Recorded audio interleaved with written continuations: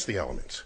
They were forged in the centers of stars, high-mass stars, that went unstable at the ends of their lives. They exploded, scattered their enriched contents across the galaxy, sprinkled into gas clouds that then collapsed and formed stars and planets and life.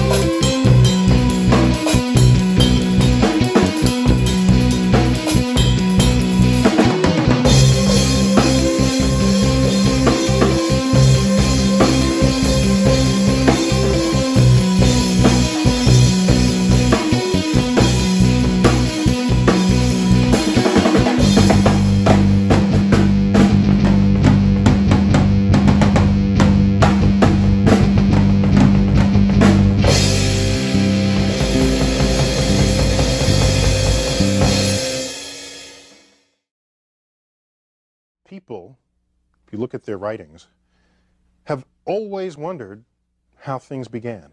Origins, the question of origins seems to be perhaps even genetically encoded in our capacity to ask questions. So it's there. People want to know. And it turns out the 20th century was the very first time in history where we were able to bring the methods and tools of science to answer that question.